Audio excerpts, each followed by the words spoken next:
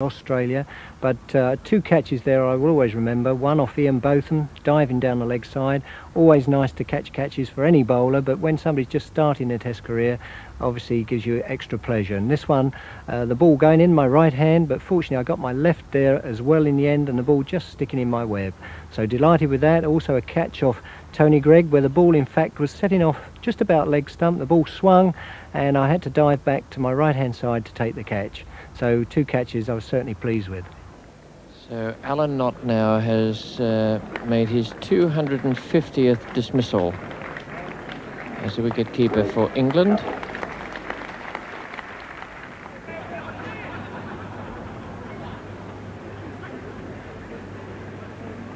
And that is out, and it's another great catch. McCosker gone on the stroke of lunch. 35 for 2 Australia. McCosker brilliantly caught again by Alan Knott. Two marvellous catches in this innings. We've been emphasising the wicket-keeping and all-round sense of the video. What about the batting at Trent Bridge? 135, and you had to come in at 82 for 5. Geoffrey Boycott at the other end. Yes, Geoffrey Boycott and myself were always good friends in Test cricket. He was one of my early roommates, and in fact we didn't bat together that much, but here he'd just run out the local hero, Derek Randall. He'd just come back into Test cricket. It was his first Test match for quite some time, and he was a little bit under pressure, but a delight here to be in a very large stand with him. A match I will always remember, and a partnership that will stay with me always, and a game in fact that we won, so always a lot to remember there. The innings, a victory against Australia as well. And it's to be Jeff Thompson bowling to Alan Knott. It's 4 runs, no chance of cutting that off.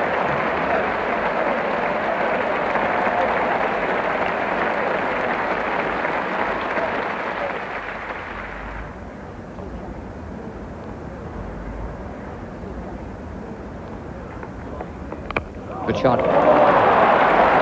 That's not far short of the best shot of the day. It wasn't all that much over-pitched. Alan Knott was waiting for it and fairly slammed it through the covers.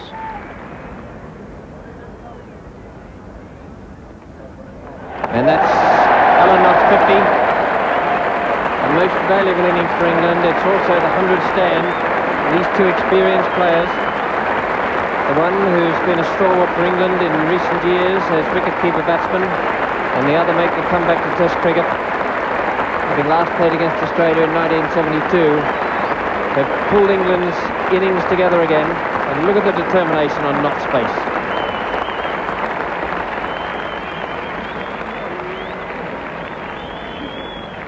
.50 and 111 minutes for Alan Knott.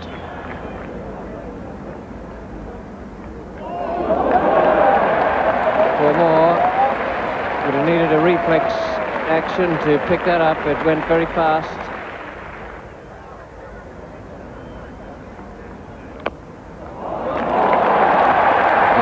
An equally good stroke, a little more unorthodox, because Knott gave himself some room there.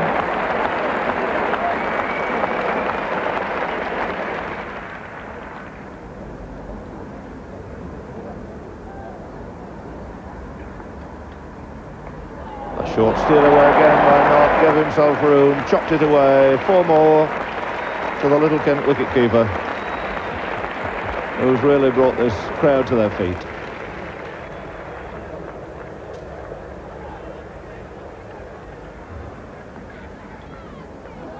And Knott's following it, chopped away fine, and the Keefe doesn't quite know where to pitch it to him. There's no margin of error whatsoever on this pitch for the slow bowler, and anything just fractionally short, Alan Knott has moved away and chopped him away to third man. Yet another boundary takes him on to 82. A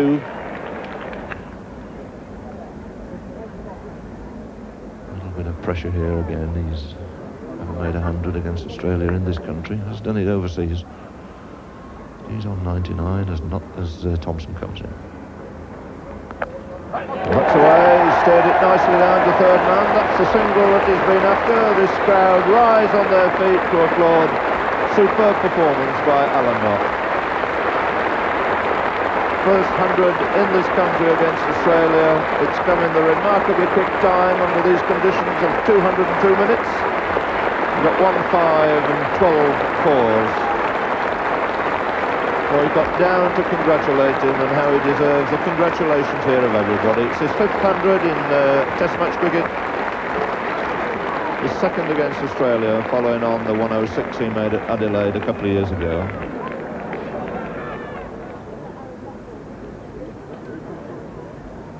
And Boycott to receive from Thompson.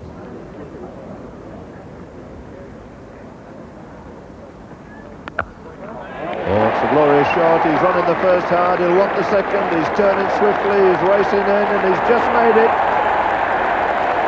And his arms go up in the air, his back go up in the air, and there is no more delighted man in England at this particular moment than Boycott. Really has been a tremendous comeback.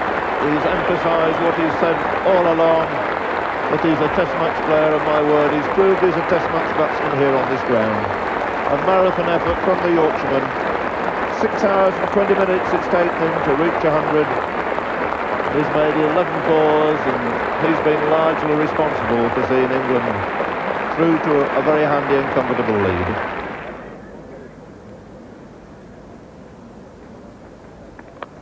Safe, and 4 runs. And that's the 200 up for this pair.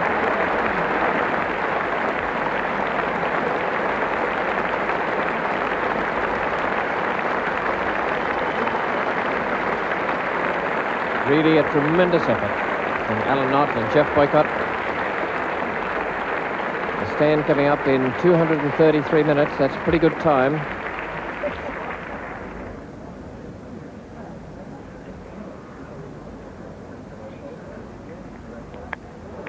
Well, that's it. He's come up with Rick McCosker, who dropped Boycott and has now caught him. And Jeff Thompson has broken through. Boycott out for 107, 297 for 6 England, and Boycott and Knott have equalled, but not beaten, that previous record partnership of 215 between Hutton and Hardstaff at the Oval in 1938. And it really is a wonderful atmosphere here today. He's got it through this time. That should go through for 4.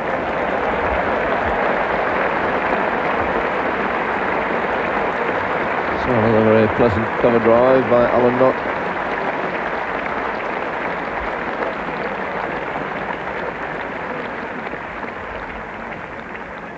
And we see again this boundary, which brings up the 300.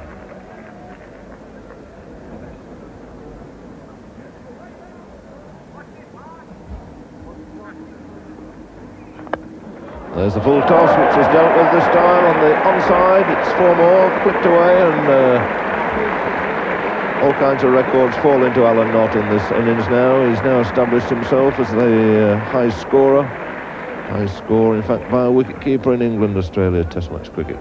That's for either country. 120 was the previous best, made by Leslie Ames at Lord's against Australia in 1934. And Thompson comes in again.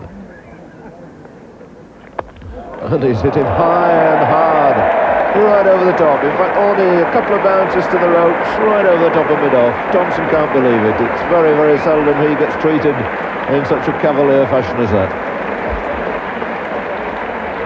So he's taken 14 from that Jeff Thompson over.